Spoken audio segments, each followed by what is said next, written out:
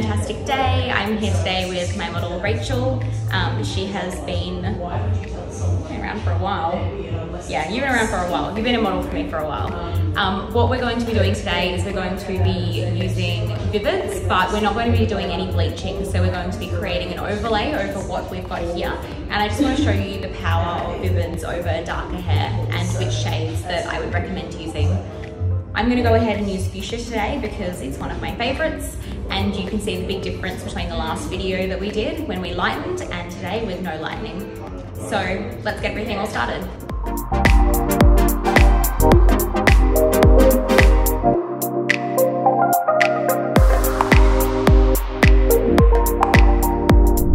Alright, so before we go through and do an overlay of the Vivids, we do have a little bit of regrowth in here. It's really tiny, but it's important to touch it up because this is all previous color that had lightening underneath. So if we go through and we pop a Vivid overlay over all of the hair's going to be more porous through the rest, and then there's going to be natural at the top. So it's important to go through and do a touch up.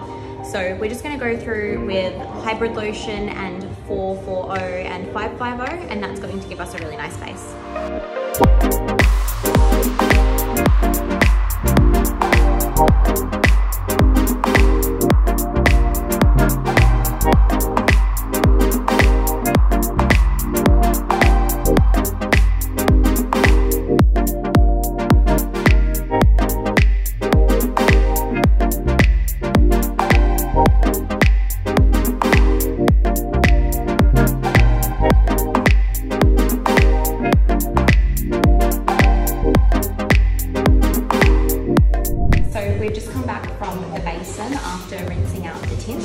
We did make sure that we did a couple of really thorough shampoos with the Muk Prep shampoo, because that way it's going to remove any build-up or residue from the rest of the hair, and it's going to make sure the colour is cleansed out really, really well.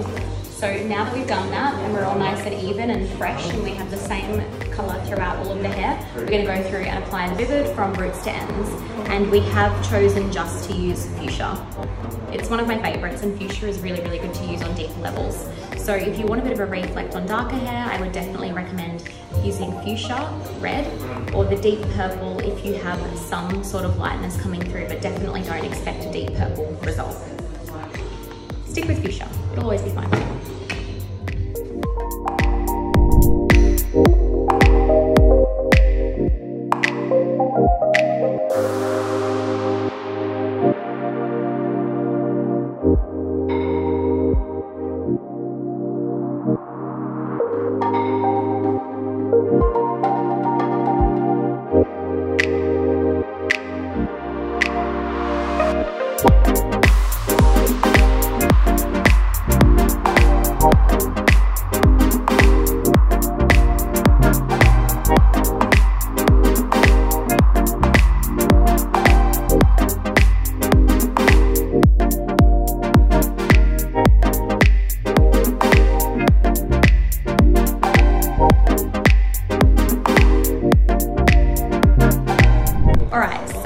This is our finished color and it looks amazing. This is like your real Pinterest color that everyone wants. And the reason I like doing this as opposed to going in with a tint to get this color in this situation is that you're going to get a richer reflect a lot of the time using a Vivid color, because the pigment is going to be more vibrant as opposed to, you know, being mixed with a developer. So as you can see, it's super shiny and glossy. Look at it. I wish there was more sunlight so we could see it a bit better. Turn your head this way for me. Yeah, it's super silky and lovely and nice and even throughout. So we've done a little bit of a chop as well, and we're almost ready to go. I think we should put a wave in it though. Let's do that.